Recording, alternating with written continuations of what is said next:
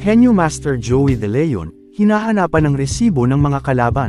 Ipakita daw muna ni Sir Joey sa publiko ang hawak niyang Certificate of Registration mula sa Intellectual Property Office of the Philippines, na magpapatunay na sa kanya talaga nakapangalan ang Bulaga trademark bago nila gamitin ito sa kanilang show sa TV5. Tila yata hindi pa rin makamove on ang ilan sa mga TAPE Incorporated supporters sa desisyong inilabas ng Marikina Regional Trial Court na pumapabor sa TVJ at nag-uutos sa TAPE Incorporated na tigilan na nila ang paggamit sa Bulaga bilang pamagat ng kanilang show. Tulad na nga lang ng isang ito, na tila yata hindi marunong umintindi at may nalalaman pang paglilinaw sa issue. Sinabi nga nitong si Board Productive na magkaibang kaso ang nakasalang sa Intellectual Property Office of Philippines at sa Regional Trial Court. Trademark cancellation ang dininig sa IPO at copyright infringement naman sa RTC. Hindi yan iisang kaso lang.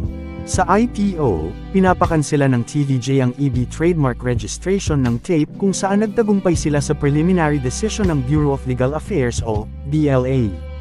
Appealable pa ang kaso sa higher courts.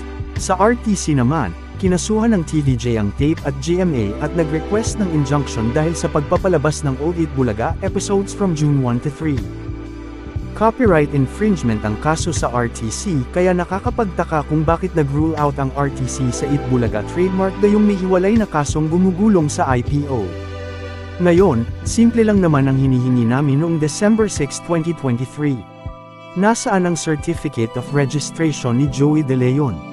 Sinasabi nilang deemed registered na ang trademark nila noong September pa, pero hanggang ngayon ay wala pa ring maipakita.